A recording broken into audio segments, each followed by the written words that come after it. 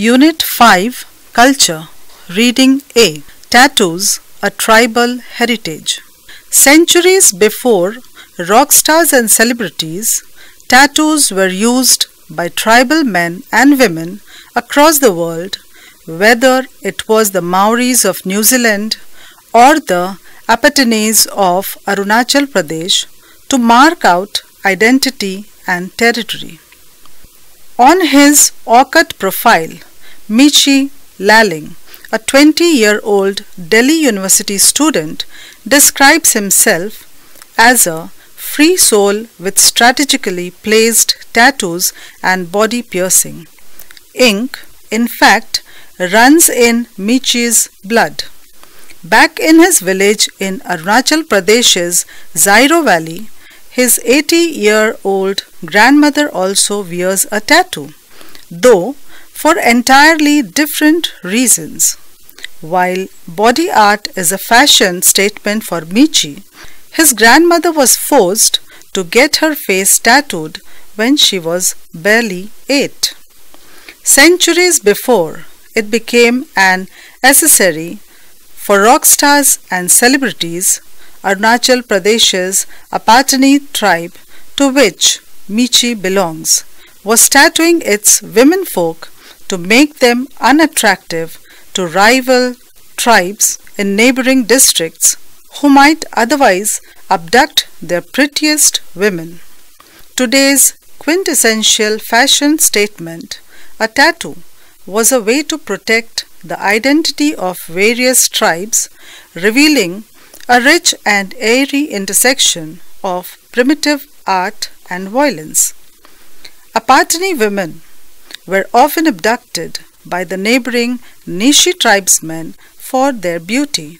So, to make themselves look unattractive, they tattooed their faces and wore huge circular nose plugs, says S.K. Barwa, an anthropologist who has researched on the tribes of Arunachal Pradesh for more than 30 years. Though not many women born in the last 3 decades have chosen to get their faces inked, the inhuman practice was banned by the government in the 70s. Elderly Apatani women can still be seen with a thick blue line running from their forehead to the tip of the nose and 6 smaller lines on their lower chin.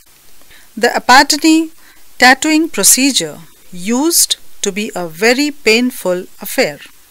Unlike the state-of-the-art tattoo guns and ink used today, the Apatanis used thorns to cut the skin and shut mixed-in animal fat for the dark blue color.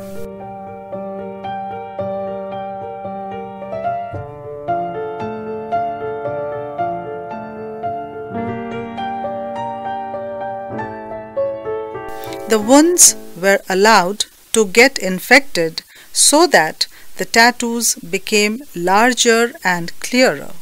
The Apatanis are not the only tattooed tribe in northeastern India. The head-hunting Konyaks of Nagaland used to tattoo their faces like headhunters from the Philippines, Taiwan, and other Pacific islands. Facial tattoos were marks of the head taker, the various designs indicating the person's prowess in battle and his head count, write Aditya Arya and Vibha Joshi in their book, Land of the Nagas. Researchers also say that tattoos helped establish tribal identity, besides enabling recognition after death in a war or a fatal accident. Facial tattooing was prevalent among Nogts and Wanchus of Arunachal as well. The married women of the Shingpho tribe, found both in Assam and Arunachal, were tattooed on both legs from the ankle to the knee, while the men tattooed their limbs, while unmarried Shingpho girls were barred from wearing a tattoo.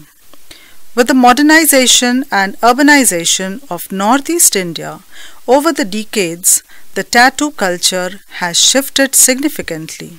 The traditional patterns may have been replaced by modern motifs, but the meaning behind the pain-inducing practice hasn't changed much. Just like today's city-bred youth, Nagas regarded tattoos as a sign of strength, courage, and virility because of pain associated with it. Indian tribes are not the only ones that tattooed themselves. The Ainu of Japan traditionally wore facial tattoos. Today, one can find Berbers of Tamazgha, North Africa, Maoris of New Zealand, Arabic people in East Turkey, and the Atayal of Taiwan with facial tattoos. The practice was widespread among Polynesian peoples and among tribes in the Philippines, Borneo, Samoa, and Cambodia. Despite some taboos surrounding tattooing, the art continues to be popular in many parts of the world.